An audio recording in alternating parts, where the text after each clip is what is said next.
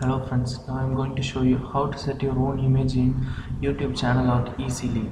If you have Photoshop means, then it will be more easier for you. Go to the YouTube of your own channel. If you haven't a channel means, just create your own channel in YouTube. Then click on my channel. In that page, you see there is a edit link in the just corner. Then click the edit channel art. They recommend some of the channel art size for 2560 and 4400. So it's not easy to do like this. If you choose a image in a random means, you cannot do like this.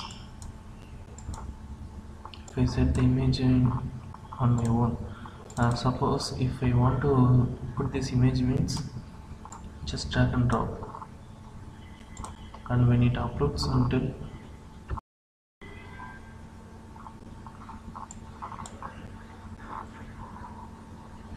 the photo you upload is too small, it must at least 20408 pixel. For that image we cannot take that size of images in our cameras or in our mobile phones. So what we do now, just open your Photoshop. If you haven't Photoshop, just install it and just note down the pixel recommendation of the Google. 2048 pixel wide and 11152 is the recommendations. So what you know, while click new 2048 and height 1152 as recommended in Google. Got it? 2048 and 1152. Next you must select the background content as white. Then click OK. There is a empty page will show. Now what you do now? Just drag the image of your own into the page. Click that. Just press Ctrl A to select all and Ctrl C to copy. Then minimize that and open the already exist one. Then press Ctrl V.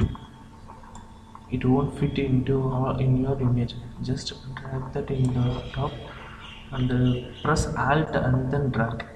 So it will enlarge in all of the sizes. Then you have to adjust it for the particular concern. That's all. Now press the tick on file and go to save as and then desktop and click PNG option. That will be more compatible for the websites.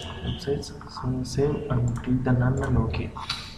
Now minimize and see the untitled image which has 1.31 MB, 37 MB compared to size of 974 KB of original. So now we go to the same page and drag the image and wait for a few seconds.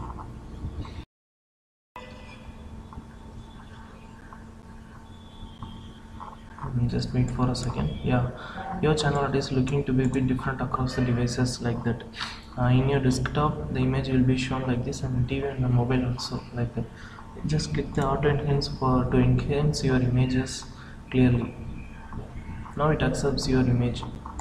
Then click the select, and for a little second the image will be saved. That's all. By this way you can change any of your own images into your channel art without any clarity distortions or any quality distortions. Subscribe me. Thanks for watching this video.